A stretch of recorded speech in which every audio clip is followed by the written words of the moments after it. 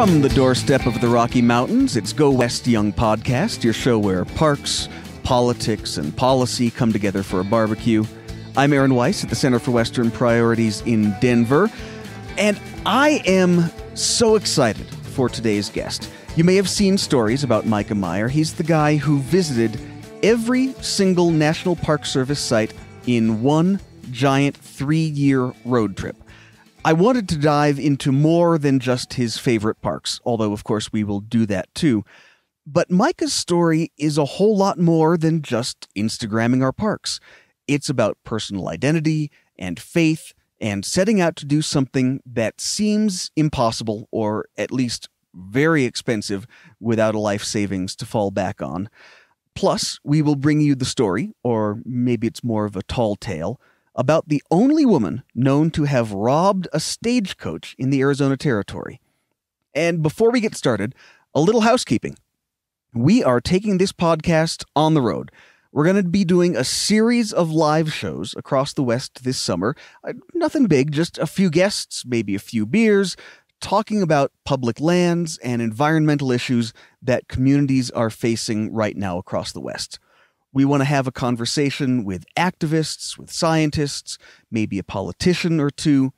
If you have thoughts about who we should talk to or where we should go ahead, drop us an email, podcast@westernpriorities.org. And of course, we will bring you more details as this plan comes together over the summer. Now, let's do the news. If at first you don't succeed, keep trying to bring back coal. That is the order of the day at the Bureau of Land Management.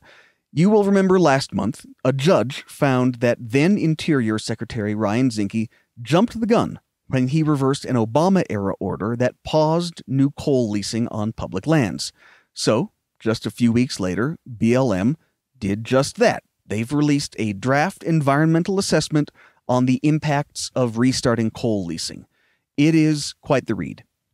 BLM says it won't consider the social cost of carbon. That is to say, the economic damage caused by extra coal mining, because in part, and I am quoting here, the full social benefits of coal-fired energy production have not been monetized. Yeah. So you now have less than 15 days to tell Interior Secretary David Bernhardt what you think of this plan. We have already talked a lot on this podcast about the various ways the Trump administration is cutting the public out of decision-making. Making a huge decision like this, with only 15 days to comment, is about as egregious as it gets. We do have a link to the public comment form in the show notes. And speaking of cutting out the public, political appointees at Interior are interfering with requests under the Freedom of Information Act. Jacob Holtzman at CQ Roll Call reported on this story based on documents that we obtained here at the Center for Western Priorities. It is called the Awareness Review Process. If political appointees come up in a FOIA response, those appointees get to see that response before it goes out the door. But we have proof that they are not just reviewing those responses. In one case, the Interior Department spokesperson, Heather Swift, stepped in when she was given 96 pages of materials about Lola Zinke, the wife of Ryan Zinke. Swift, in an email, claimed that a number of pages are non-responsive even after the FOIA officer pushes back. And we don't know exactly what happened after that, but the final FOIA response that was given to Western Values Project somehow shrunk from 96 pages to just 16. 80 pages somewhere along the way vanish, even though the Freedom of Information Act officer said these are responsive. And this is not a one-time thing. We've also got a memo from the National Park Service FOIA office in D.C., in which civil servants reveal that out of 10 FOIA requests sent up to political appointees for review, FOIA officers had been told to hold back issuing responses on 9 of them. 9 out of 10. The memo makes it clear, quote, "Delays resulting from the awareness review process are preventing the Park Service from meeting its legal obligations under the Freedom of Information Act. Such delays leave NPS open to potential litigation, which could result in the assessment of attorney's fees." Needless to say, this memo will be of serious interest to attorneys who are already suing or thinking about suing the Interior Department for refusing to release documents under FOIA. I love our national parks. You are listening to this podcast, so you probably love our national parks. But do you love our national parks enough to visit every single one of them? That is what Mikah Meyer did, an epic 3-year journey to not just every national park, but all 419 sites run by the National Park Service. At the end of April, Mikah's trip came to an end on the steps of the Lincoln Memorial, surrounded by friends and family and fans who followed his journey on Instagram and Facebook. Mikah joins us on the line from, where are you now, Minneapolis? I am, that's correct. Are you adjusting to life back in the real world? It is so much harder than I thought. I realized it took me about 2 weeks to verbalize sort of the feeling I was having, but I realized that for 3 years, I woke up every day and I knew what my short-term goal was that day, what I needed to accomplish, and how that fit into a 3-year goal and my entire life. And now I wake up not in a parking lot, not in a van, and with sort of this less clear sense of urgency every day, and my brain doesn't know how to handle it. So take us back 3 years. This started out as a tribute to your late father, but it turned into a whole lot more than that. Yeah, my dad loved road trips, and that was one of the ways that we bonded before he passed. And then when I was 19, he died from esophageal cancer, and so I never got to take the road trips with him during college and beyond that I expected I would. So I've done one road trip every year since he passed as a way to try to keep that connection alive. And along the way, realized that most of my peers seemed to think they were guaranteed to make it to 80. And since my dad passed away at 58, I had to learn that that's not the case the hard way, and wanted to do something crazy when I turned 30 that would hopefully grab their attention and share this message. And I figured, what more relatable way to reach the entire world than our National Park Service sites? So walk us through the logistics. You come up with this crazy idea, but how do you actually turn that into a game plan for a 75,000-mile road trip over however many years? Yeah, so I spent my 20s saving up money to launch this project, and at age 28 realized it was time to start planning in earnest. So really I spent a solid 2 years doing everything from research on weather patterns to best routes to most efficient ways to reach these sites, to when each park was open, since some are only open seasonally, to potential sponsors I could reach out to the most practical way to live on the road, to access these sites, talking to experts, getting help crafting the schedule. So sort of doing everything I could ahead of time to be best prepared for launch day when that came on April 29th, 2016. And then, of course, on top of all those miles, you can't drive to Hawaii or American Samoa or Guam or Puerto Rico or the Virgin Islands. You've got some planes and boats to try and both factor in and fund as part of this. It couldn't have been a cheap endeavor.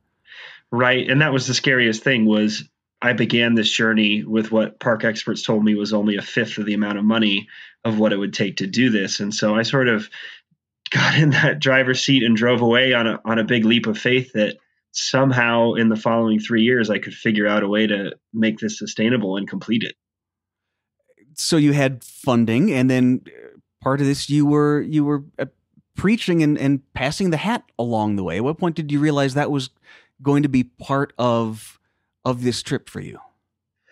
Yeah, well, when I planned it, I sort of Pollyanna-ish looked around at the world of social media and saw millennials funding epic travels by getting sponsors. And I thought, well, I'll just do that. And then I learned really quickly that if you don't have over 100,000 followers, nobody really cares. And particularly in the outdoors industry, there were no openly LGBT people that had any sponsorships. The recreation industry had never had a Pride Month ad. So I sort of knew going in that I would have to fight this uphill battle of not fitting the outdoorsy image and also not having a huge social following that companies would require.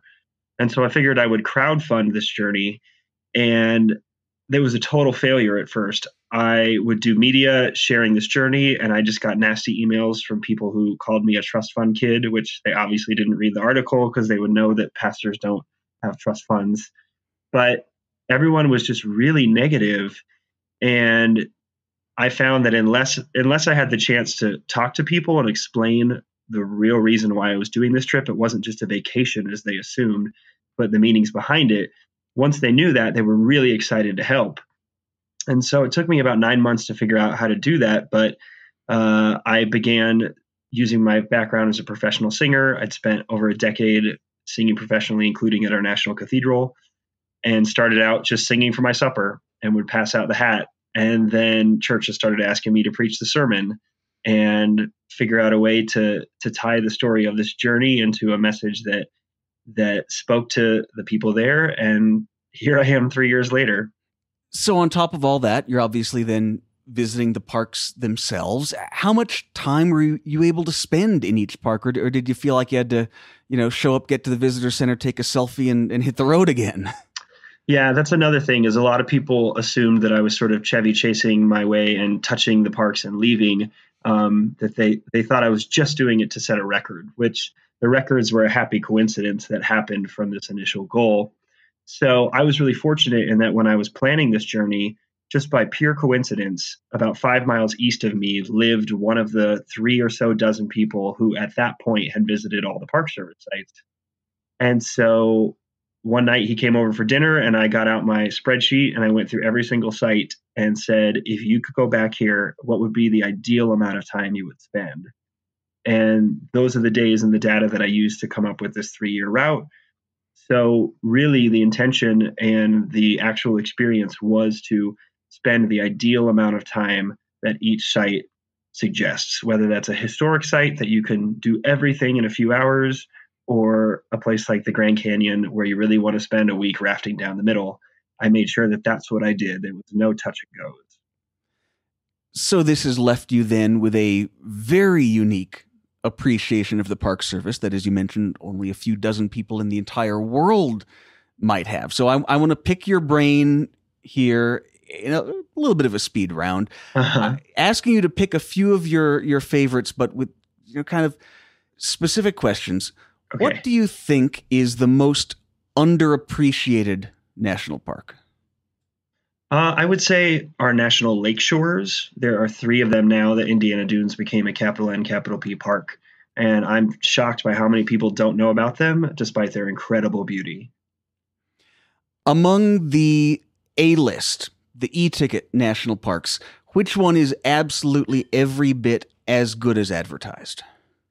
Oh my gosh. I stood at Glacier Point and watched sunset over Half Dome in Yosemite and was just blown away. And I know it's sort of the opposite of some of the things I said on this journey and that I was trying to share about the park sites you haven't heard of, but that's one that you have heard of that is very well visited, that absolutely delivers.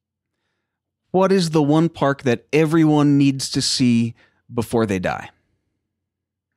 That's tough. I mean, what I learned about the Park Service is that there are so many sites that can be special to people with specific interests, people who love a certain president, or like Springfield Armory that chronicles our nation's history of guns and warfare. And if that's your interest, like, you're going to love that place more than anything else. So I would say whatever site specifically speaks to you as far as your personal interests. For myself, I was really enchanted and blown away in ways I never expected by Dinosaur National Monument. Oh, yes. I've heard that from many people who've been there and don't realize that that's one that I've heard a lot of folks suggest that absolutely deserves national park status. Oh, the locals don't like me. I've gotten emails saying, stop telling everyone about our secret. What was the biggest surprise of a park that you maybe went in with low expectations and came out blown away? I really had a blast at the site in Guam, the War in the Pacific National Historical Park, and the accompanying affiliated site on Saipan, which is the American Memorial Park. Both of them are technically just small parcels of land, but then they have pieces of the history of America's involvement in World War II all around the islands. So really, to fully experience these parks and the stories, you have to explore both the entire island of Guam and the entire island of Saipan. And that was just such a an incredible experience that looking at the names, the designations, this historical park and memorial park, you'd probably think it'd be like a statue in a building, but getting to fully experience this place means taking in the entire island culture, and it was really incredible. You mentioned rafting down the Colorado. What was the biggest thrill on your trip? So my family grew up pretty poor and never got to do even we'd go to arcades and it was like too much to do quarters to do that stuff. So it was always like the cheapest way of traveling possible, nothing extra. And so getting to do a hot air balloon ride in South Dakota was like something I never imagined, or getting to take a helicopter tour over Badlands National Park or Hawaii volcanoes. Like, these are experiences that I always looked at other families and saw that they could do, but assumed I would never get to do with my life. So because of this journey and sort of, I would trade coverage on my blog and social media for some of these tour opportunities. Getting to do those extra special views of the parks just blew my mind. Were there any parks that you ended up hitting either in the wrong season or Mother Nature just didn't cooperate, and you're like, I would come back to you again if given the chance and take a do-over? Yeah, one of the things I pride myself on is that sort of a lot of the hiccups that I think a lot of people expected would happen on this trip did not happen, because I spent 2 years planning. And so I really did my research to make sure that I could hit these places when the weather was statistically most likely to be good. However, California threw me off because Devil's Postpile National Monument can only be reached basically in July, like middle of July, August, and early September. And you're only a few hundred miles away from Death Valley National Park, which you do not want to be at during that time of year.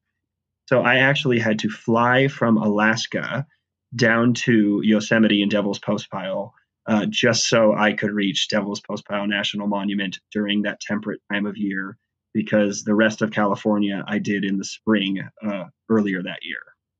Oh, yeah, it's a good detour there. We hear a lot about overcrowding in some parks: Zion, Yellowstone, Yosemite. Did you run into that? And do you think that is a genuine problem that some of our parks are facing right now?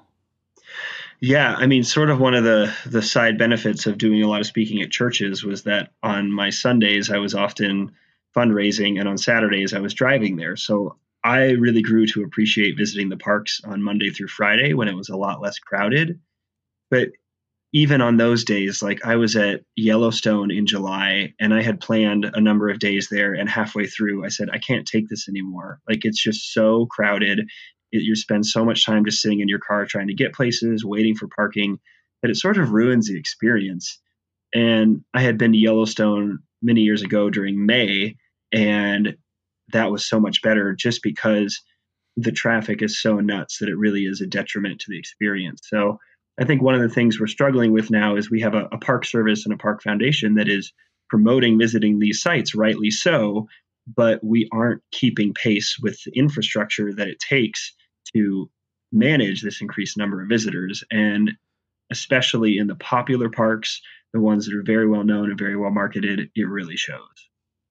So the maintenance backlog that we've heard about, we've talked about a bit on this podcast. From what you've seen, it's real and urgent, at least in some places? Well, yeah. I mean, one thing I have to say is that the Park Service does an incredibly good job of working with what they have. As a general visitor, there were a lot of things that I either didn't notice or they did a good job of hiding or masking as far as maintenance issues go, because in general, the majority of my experiences at parks, I never had to say like, oh gosh, I wish I could do this, but it's broken and they don't have the money to fix it. So I give them a lot of credit for making do with what they have. But yeah, that being said, there are places that really need work done to make them capable of handling the amount of visitors they get. I assume over the course of these 3 years, you spoke to dozens or hundreds of park rangers and Park Service employees. Do you think there's a message that you have learned from them that if given the opportunity, you would pass along to the top leadership at the Park Service or at the Interior Department in D.C.? For the Department of the Interior and the Park Service, I would just remind them how fortunate they are to have a staff that is so passionate about the mission that they are serving.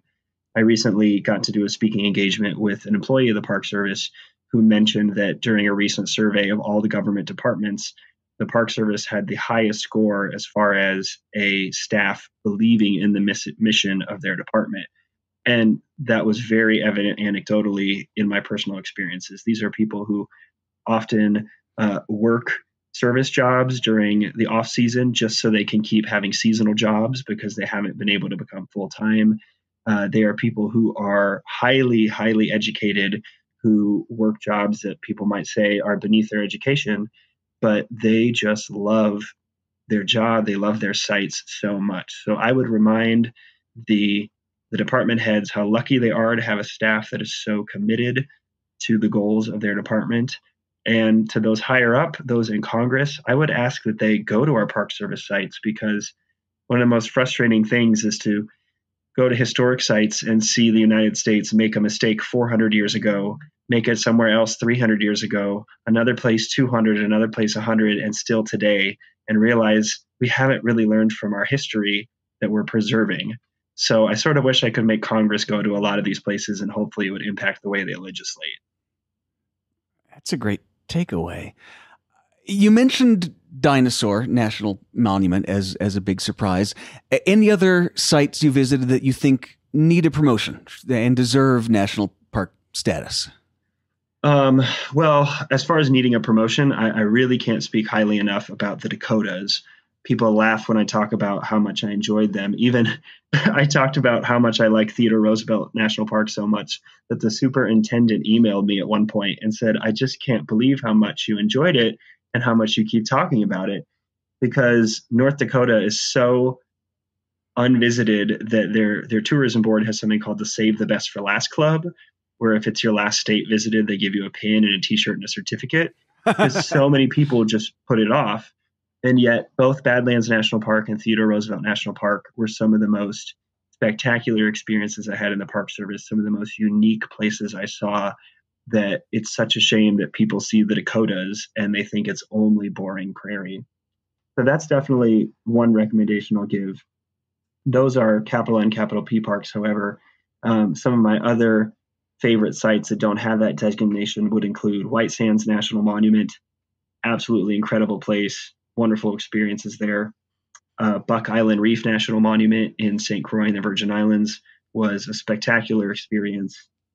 And there are some funny sites, kind of like I went to Oregon Pipe Cactus National Monument and thought it was way better than Saguaro National Park. And I think about all the people that go to Saguaro because it's one of the big 61 and overlook Oregon Pipe Cactus because it's a national monument and think, man, are they missing out? So there definitely were a number of sites like that where I think maybe if politics was different and policies were different, sites that have certain statuses would have national park status to better reflect the experience that a visitor could have there. You mentioned getting an email from the superintendent at Teddy Roosevelt. Any other favorite people you met along the way? I mean, you must run into all sorts of characters hitting 419 national park sites. Yeah, well, there are two that I think of. One of them was a ranger in Katmai National Park, and he reached out when I was planning my Alaska portion, and he's openly gay as well. And he said, I really appreciate the visibility you're helping bring to us, especially those of us that work here. I know Katmai is really hard and expensive, so if you need a place to stay, like you can stay at my place in the park. And so that was really cool, just to get to know him really well for a few days in this really fascinating park. And then a few months after I was there, he got reassigned to Hawaii volcanoes and moved at the end of December, just as the shutdown happened. And so now, knowing him on a personal level, I got to see the real life impact that this shutdown had, because he had a new apartment with a deposit and had just shipped all his stuff, and he's freaking out. In Hawaii, no less. In Hawaii. So from one of the most expensive parts of our country to another most expensive. And he went weeks without a paycheck. And so I was heartbroken for him, but also sort of honored to get this window into the reality of our park rangers, because even with these struggles, they're still so passionate. And that brings me to another great experience. I was in Everglades National Park and doing a sluice log, which is where you're sort of hiking in muddy waters up to your knees that could have pythons and alligators in them. And the ranger is explaining this, and our group is all scared. And she said, "Well, you don't got to worry about nothing, because I got the Lord and I got this stick." And this ranger had described herself as a hillbilly from Alabama who served in the military to protect America while wearing green. And she finished, and she wanted to protect America's nature now while wearing green. And I ended up running into her again in Dinosaur National Monument, and then again in Haleakala National Park, because she worked seasonally. And it was fun to see her the second time to catch up, and then the third time to get an update from her on a really magical experience I had during this journey, where a wild Canadian goose followed my rafting group for 4 days. And so when I saw her again, I got to say what happened to the goose, because she was working there and was able to update me. So some very fun connections that sort of spread the entire length of this journey. So your identity covers a whole lot of ground. Obviously, outdoor enthusiast, a gay man, a working preacher, a classically trained countertenor. How do you balance all of that on a trip this big when everything you do is being shared with the world in real time? How do you find the real Mikah in all of that mix? Yeah, I sort of joke that if a gay Christian male soprano from the flattest state in America can devote 3 years of his life to visiting the national parks, don't tell me that there is an outdoorsy type and that you're not part of that. Because I sort of go against very many of the prototypes of what you'd expect.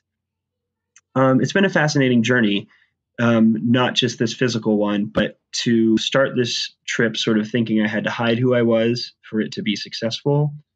And then in the end, finding that it's only by embracing all of those unique traits about myself that this journey eventually survived and came to completion.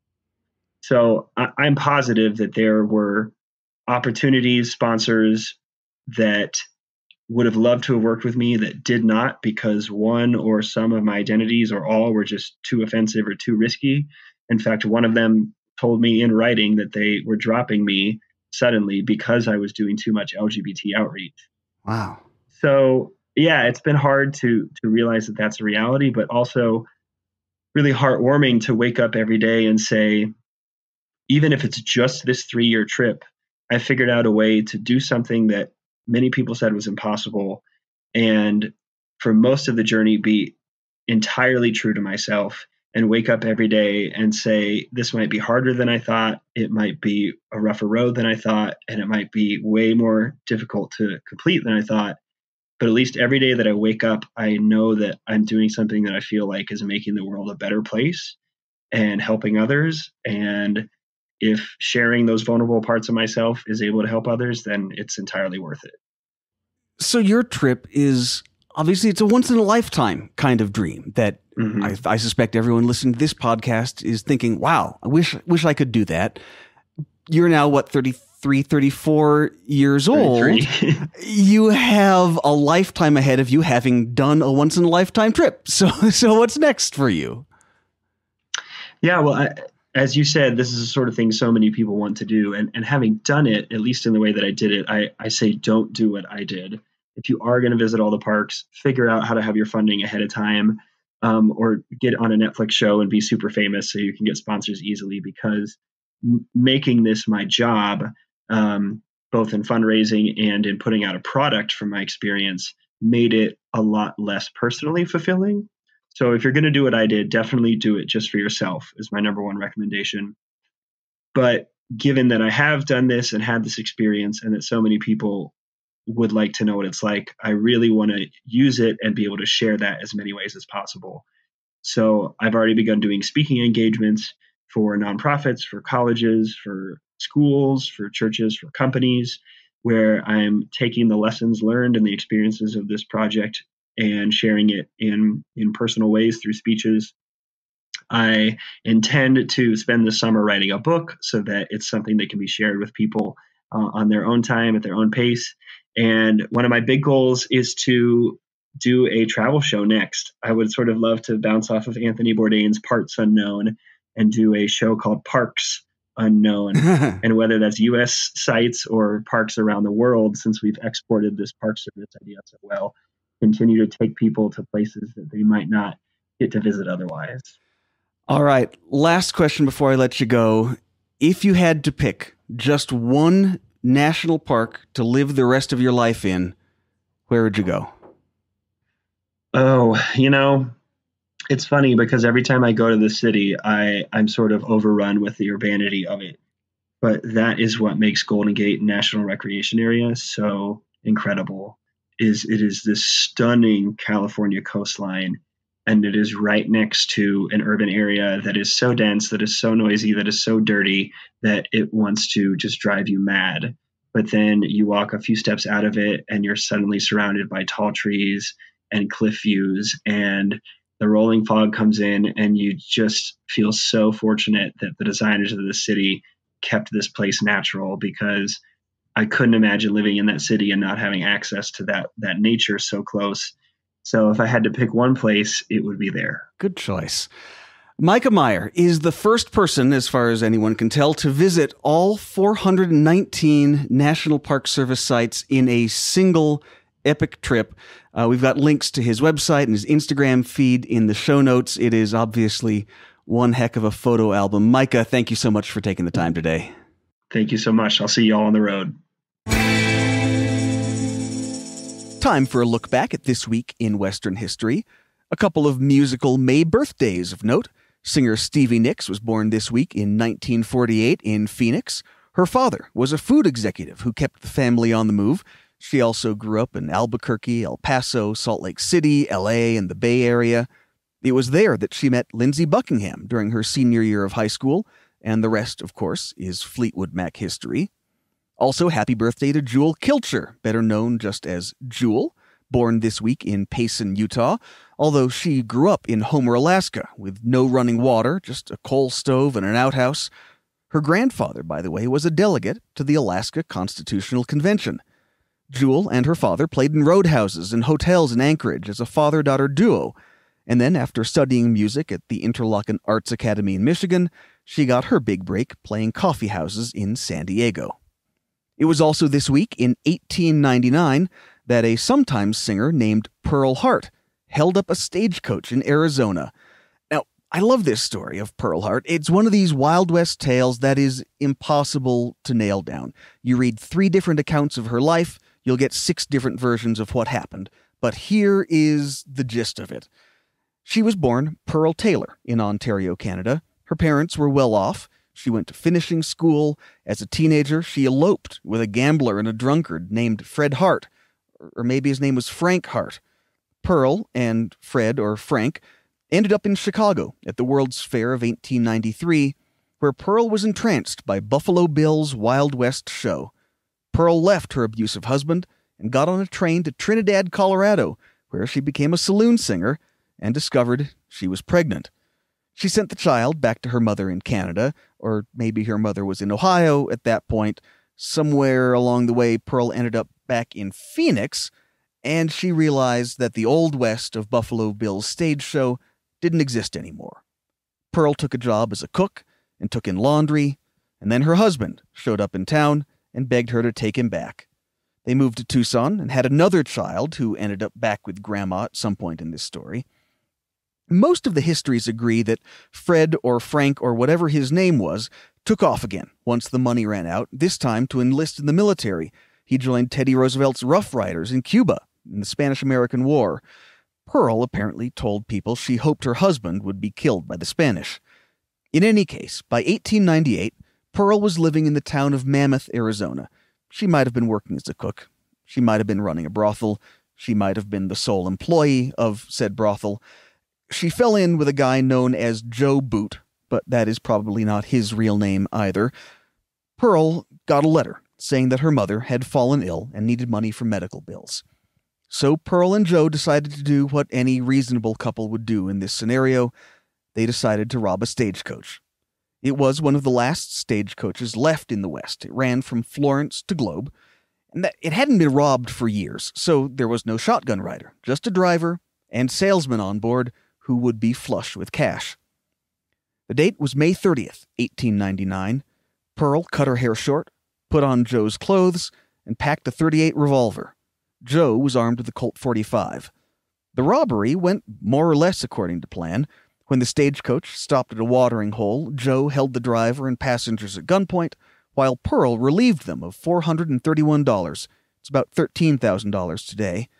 And then she felt sorry for the passengers, so she gave them each $1 back for food. They took off toward Benson along the San Pedro River, and the stagecoach driver went off to tell the sheriff.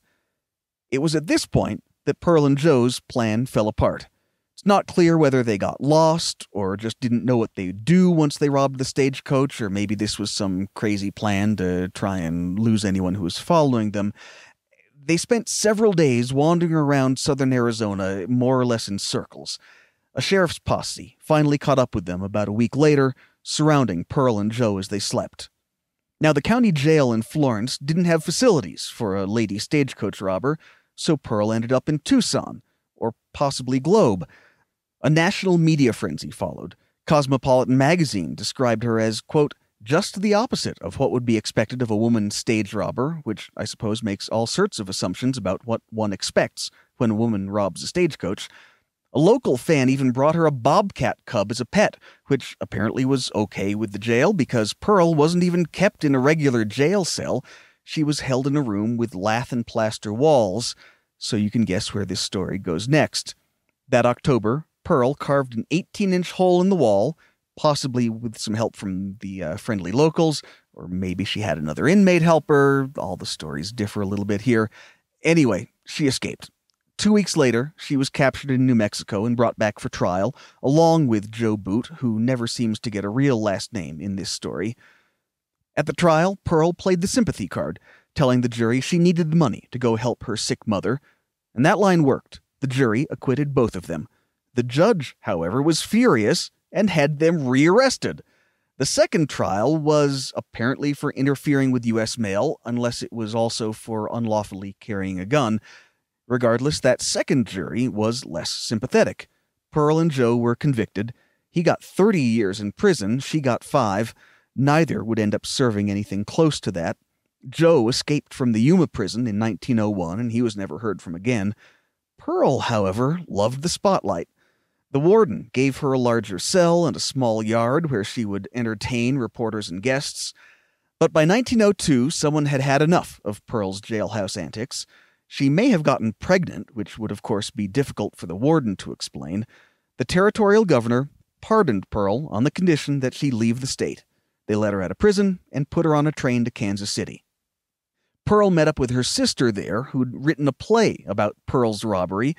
She starred in that play for a while. She might have joined up with Buffalo Bill's Wild West show or toured on the vaudeville circuit. It's not entirely clear what happened after that. She may have run a cigar store in Kansas City and died there in 1925. Some say she ended up in San Francisco, living until 1952. But most accounts put Pearl back in Arizona, and maybe that's just because that's the most romantic ending to this story. A census taker in 1940 claimed that she was living under the name Pearl Bywater, having married a rancher and finally settled down. And if that's the case, then Pearl Hart lived well into her 80s. A very long life for the only woman known to have robbed an Arizona stagecoach 120 years ago this week in Western history.